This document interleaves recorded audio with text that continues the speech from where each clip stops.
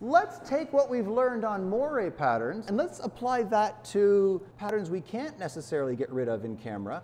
Go into the folder called Wrinkles, and there's a file called satin.tiff, and it does say satin. I once had a student ask me, why is there a file in there called Satan? And let's take a look at the wrinkles on this dress here. Now, for the most part, they don't have the very consistent repeating spacing, that certain frequency that the moire pattern did. In that sense, it's much more random. But could we use the same sort of technique? We probably could. Take a look at this dress for a second. First off, you got to decide what are good wrinkles and what are bad wrinkles. Like, I'm guessing this is probably a bad wrinkle. This over here, this down here, maybe that thing there, this little fold where it kind of buckles over on itself. But what might be a good wrinkle in this image? Well, the seam, yeah, we need to keep that. And the one that comes from the seam up to her hip by her wrist. Up to here, yeah, this is kind of a tension line. Imagine the bride is facing towards you and she turns a little bit. You're going to get some tension lines pulling across. Those you'd probably want to keep. I mean, they're natural. If you take them out, it kind of looks kind of spandexy, too stretchy. And this one, this great big sweep that kind of flows down here, that's probably something you'd want to keep. Oftentimes when people are trying to soften out wrinkles and stuff, they go overboard, they take out absolutely everything. If you made everything in here, if you took out all these wrinkles, this fold down here, this wrinkle, and you just made it all the same tone, what would it look like? Kind of a flat panel, kind of a cardboard cutout. Really, it's the lights and darks that give the sense of roundness. The light's coming from this direction, and you can distinctly see that this side of the fabric is lighter, this side of the fabric is darker. This is pointed towards the light, this is tilted away from the light. And that's what gives that rounded sort of shape to it. And this natural flow down here, this kind of sweep of the dress down towards the floor, that should remain as well. These little individual wrinkles, though, those should probably get softened out. Now, rather than starting really small and working your way up, like if you go in really close, look at that, there's some little tiny wrinkles here and some tiny wrinkles there. I've seen where people will start, they'll take out this one, so they'll keep this little sweep here, and then they'll zoom out a bit and they'll go, oh, this whole thing here needs to disappear, which eliminates any work that you had done there. So maybe start on a larger scale, decide what you want to keep, in this case, this kind of natural sweep around here, which means these little wrinkles along here, we're going to soften out. Now, we don't have that very specific repeating pattern of the moire, so we're going to have to kind of randomize it a little bit. So let's try this. We make a new transparent layer, grab my clone stamp, 50% opacity, so I just hit S for my stamp, 5 for 50% opacity.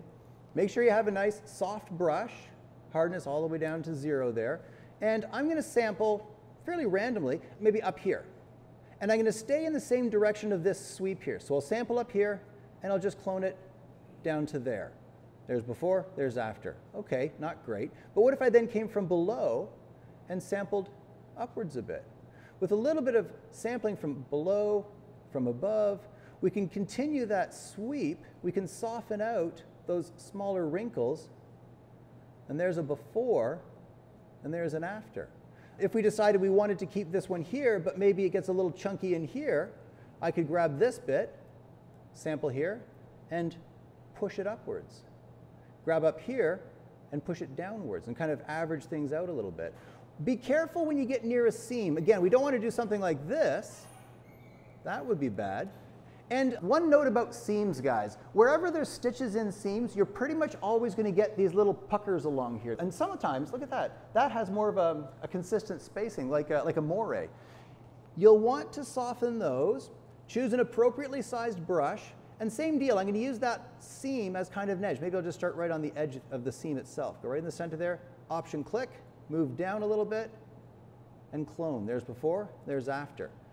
Same deal, sample here, and then clone. And we can soften out those little wrinkles, the puckers. So work your way around, kind of start with the big ones and then work your way in. And a lot of people say, why wouldn't they just steam it or iron it before the shoot? In fact, they did. This kind of fabric is really tough to make smooth. And with a pucker along a seam like that, it doesn't matter how much steaming you do, that's where the fabric is actually kind of pulled together a bit and you're going to get those puckers. So remember to just stay parallel with any wrinkles you want to keep. Because remember, it's the shading, it's the light and darks that are defining this sweep of the dress down here. If I start going sideways, watch this. Right now, it has a very natural kind of flow down towards the bottom. If I grabbed over here and started pushing over this way, now it starts to look like a big bulge on the side here. The fabric isn't actually darker over here, it's just the way the light's falling on it. So you get to control the shape of the dress by adjusting those shadows and highlights.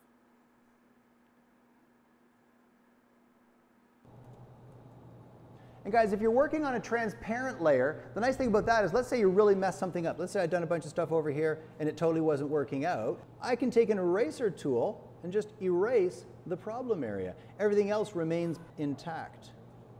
So if you really mess up an area, you don't have to throw out the entire layer. Just erase the problem and continue on.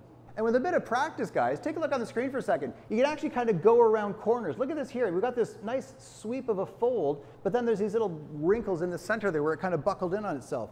Watch this. If I sample from up here and then kind of push into it, sample from below, we can kind of bend that around the corner a little bit. There's a before and there's after. Or even, watch this. You see this little bend in here where it just kind of buckled in on itself? What if I grabbed from up here and using that kind of preview as an alignment, pulled some of this down, then maybe grabbed a bit of this and pushed it up, blended this in. Now there's a bit of softness over here, but if I take a smaller brush and 100% opacity, you guys remember shift clicking? If I sample over here, do a click, hold down the shift key, we can rebuild that edge. There's a before and after. So we're able to keep the sweep down there, rebuild the corner. And guys, look around as well. Things like in the back here, what's meant to be kept and what's meant to be gotten rid of. Like these little lines here, that's debatable. I mean, these are kind of tension lines. They could maybe stay. These are obviously pleats, so these you'd want to keep for sure. But what about this in here? So look around, and do you only do the wrinkles with this layer? I mean, what if there was something under skin? Could we use this layer for some retouching as well?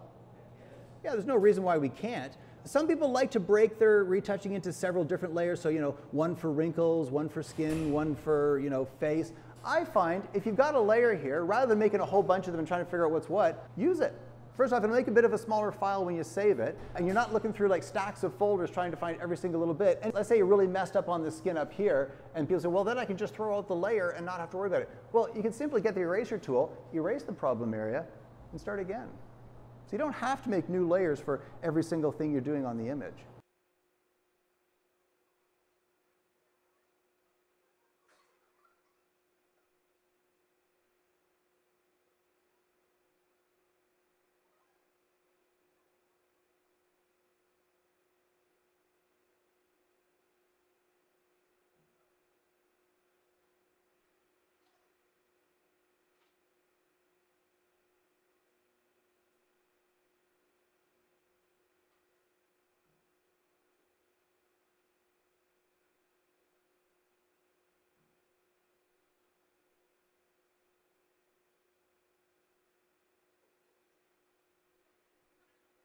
So guys, kind of work your way around the image. Start with the worst bits first. Wrinkles like this are one of those rabbit holes that you can just keep falling down into eternity.